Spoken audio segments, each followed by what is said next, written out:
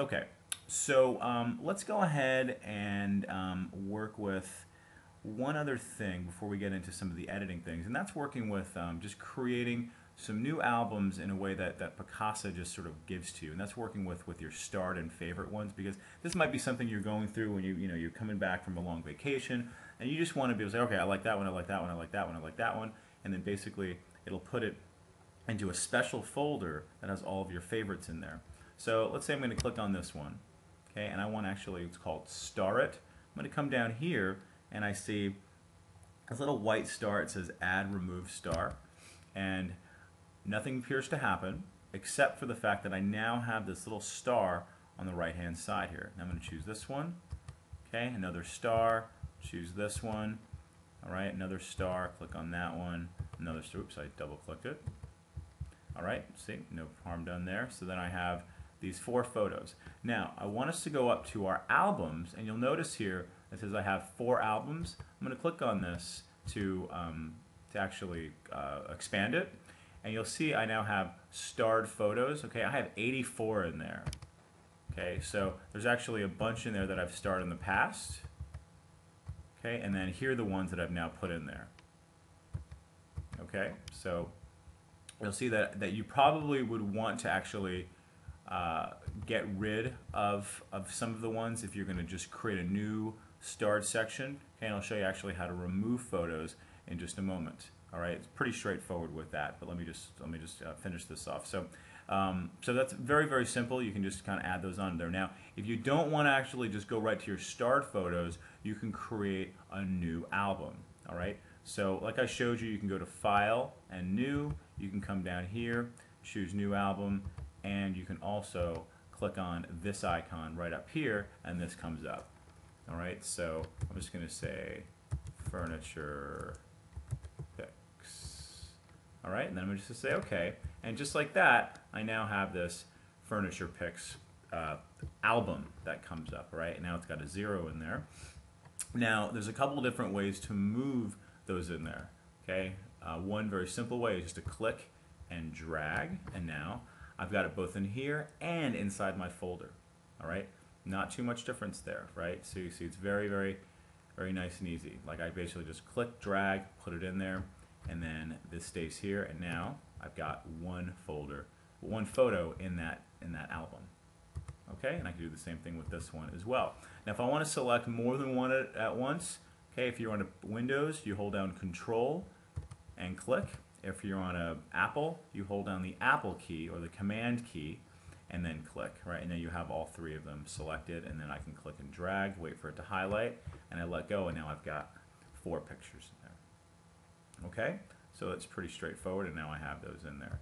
Now if you want to delete anything from either a folder or from an album, it's quite straightforward. You just click on it, and then you find the delete on your keyboard, and you'll see a message that comes up. Are you sure you want to remove the selected image from the current album? And I can click on remove image. If I don't want them to ask me again, I can click on that. Okay, I'm just going to say remove image for now, and now not only is it deleted from here, but when I go back to my folder, is it going to be in there? Yes, it's still in there, because remember the difference between albums and folders. Okay? Now let's go ahead and continue working in some of our edits. This is where Picasa gets nice and fun. So the best way and the easiest way and the most simplified way of actually getting into the editing room within Picasa is to simply double click on a picture. So you click twice on it, and now you see you're in the dark room, so to speak, for your photograph that you want to work with. All right, so let's go ahead and take a look on the left hand side, see what we have here. We have the ability to crop, straighten, adjust the red eye. I'm feeling lucky, which will explain a little bit, and a few other things. And we have also 2 other tabs that we can work with when we're editing. Our tuning, which is basically working with our lights and shadows, and also our color temperature, and also our different special effects, and these are pretty fun as well. All right, so let's actually just start off with our basic fixes, and let's work with our crop. We're not going to get into all of these things. I encourage you to experiment on these on your own. Okay, so let's go ahead and go to crop, and you'll notice that the left side changes and says select a dimension below, and then click and drag on the image to select the portion of the image you wish to crop.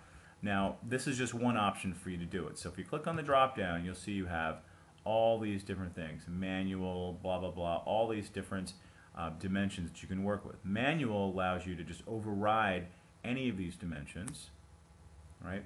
Where these dimensions will now, if you select 5 by 7, it will stay with that particular dimension of 5 by 7. Now, don't misunderstand the fact that it's always going to be a 5 by 7. It's more about the dimensions in this case.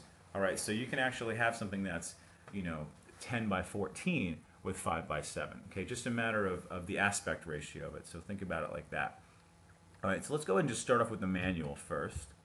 And all I need to do at this point is click and drag in whatever fashion I want to basically draw out a box around the area that I want to crop, all right, that I want to actually see. And everything else in this gray area will no longer be there, all right?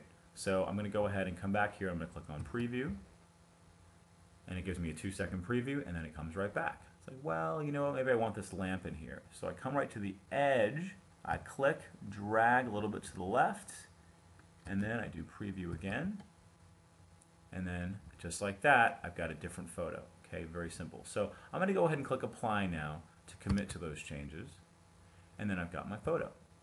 Okay, now let's say, for example, you have decided you do not want this crop. You decided, oh goodness gracious, that's not at all what I wanted.